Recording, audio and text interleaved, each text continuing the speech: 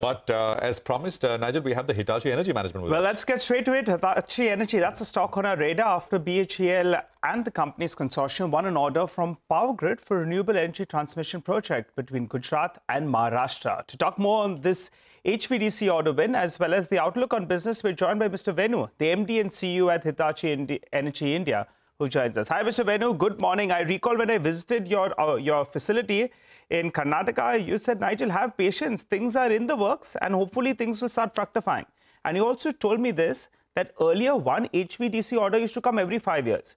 You expect that frequency to go up, and so it is. We have a big order win. Now, give us a few details, and we're trying to get a couple of numbers out of you. Most analysts estimate the total project cost to be around 25,000 crores odd. And out of that, the equipment cost could be around 40 to 50%. So roughly this order size could be around 10 to 12,000 crores odd. Ballpark, these numbers should be correct? Thank you, Nigel, and very good morning, and thank you for having me in your show. And as you rightly said, we have been discussing this, and we're not only discussing this as a company, we have been taking a lot of actions over a period of time. Actions in terms of in terms of adding additional capacity or creating a new factories. In the last 2 years, a combination of brownfield and greenfield, we have added five factories, and that's all basically in anticipation of the demand tailwinds arising out of this energy transition, and especially the HVDC, which is a very, very critical technology for bulk transmission of the renewable, bulk integration of the renewable things in that. So by virtue of this technology, and it's become a seamless transfer of renewable generated from one concentrated center to all the way bringing it to the load center over a distance of 200 kilometers. And yes. I'm coming back. And normally, these are we are not given this order number in the note which we have sent yesterday or day before yesterday. So what I said, this is a very substantial order for us, and it gives a 4 to 5 year period where we're going to execute this particular project. And most of this is manufactured locally in our factories in India. Got it. All right. We know the technical, advantage that you have, and y'all are most equipped. But, let's give a 10% deviation on both sides. 25,000 crores should be a fair number to work with. 10% deviation on both sides. Is that fair? And equipment cost typically for an order like this will be 40 to 50%.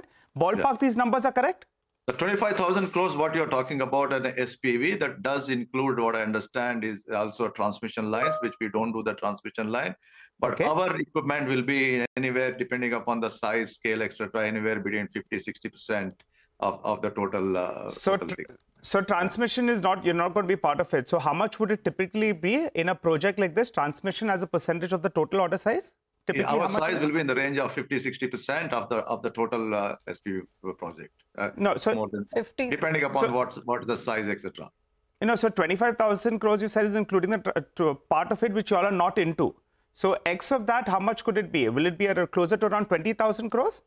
What I'm saying is that and the total project, if you take, our portion will be 50-60% or 70%, depending upon the size, etc. But what is the total size, sir? Is it 20,000? Is it 25,000 crores? We got it's 50 to 70%. It could be roughly. But what is it? 20 to 25,000 crores? Could we work with that number? Nigel, as in please respect, we are not given that because there is an ongoing some other things up there. So just give us. What I can tell you is one more that detail. It's quite a substantial, and it gives a revenue visibility of at least 3 to 4 years. Give us one more detail. You're in a consortium with BHEL.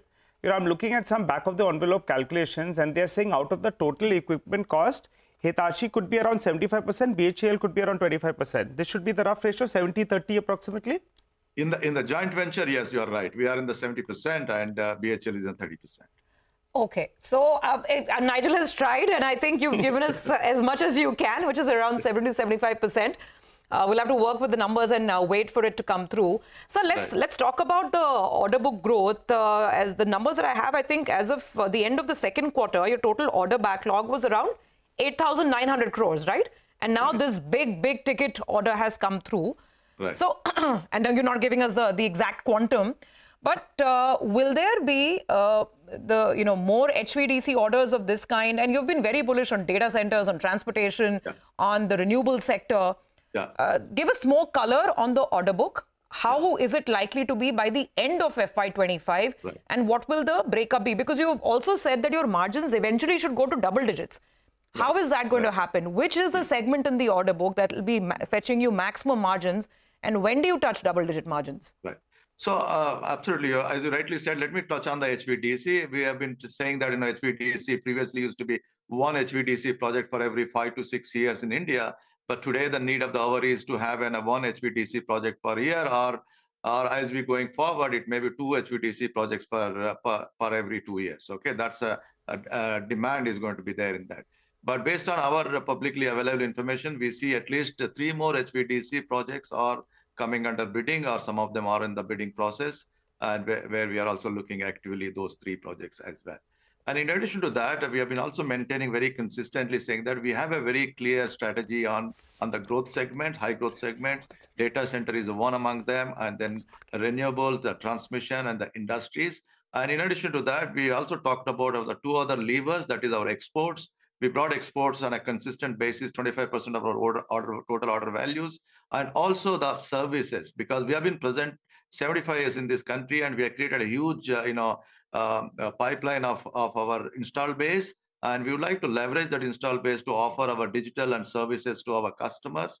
And the services also high focus on that. We are taking a lot of actions in driving the service business for So the margins, so how do you get to double-digit margins? Yeah, which is what you've been promising. Margins is a combination of growing ahead in the market and also the exports. We are consistently driving the exports. And the third one is the service. Definitely will give a much higher margin in the service portfolio. In that, all these 3 combination of that, and in addition to our various other initiatives of whether it is manufacturing efficiencies, bringing productivity, all those things would help us to get to double-digit margins. Okay. So good morning, Prashant here. Good morning. On the renewable energy front, right, building out the transmission and distribution to get the power out of these sort of so-called renewable energy zones. Are there is work going on pretty smoothly? Is it challenging? If you can give us some color. Yeah, I think it's a combination of both, Prashant. I would say, India as a country has set a target of 500 gigawatt by 2030, right? So to reach that level, we need to do anywhere between 50-60 gigawatt per year. We need to add. Right now, we are adding around 20 gigawatt per year in that. So there is definitely need to catch up in the next 2-3 years to get into that 500 gigawatt of target in that. So yes, there are some challenges in between, but I would say that this is the technology is pretty much standardized, and you are able to once we have the land, etc., the developers are able to complete the projects well in time. And also at the same time, the government has announced as part of the National Electricity Plan, launched transmission plans, and that gives a huge visibility. By the time your generation comes, your transmission is also under construction or under completion stage, and that's where the HVDC will play a major role in that integrating those renewables into the grid. So does HVDC fetch you better margins than the other segments? Just trying to understand, or is it going to get very competitive? You're saying there are 2-3 more big orders, HVDC orders, that will come up this year. But how intense is the competition? How are the margins? No, competition is there in every sector, every segment of that. As I said, we have been investing in this, localizing the margin issue is how much you localize it, how much you produce it, how much engineering it locally is that.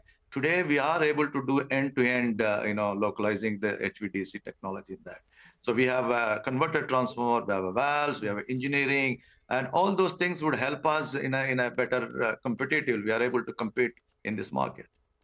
Okay, all right, Mr. Venu, I need to push you a little bit more. The Leh-Ladakh order, we had briefly spoken about it in the past as well. By when should we hear the outcome of that? So our customer has placed the order for the study spot.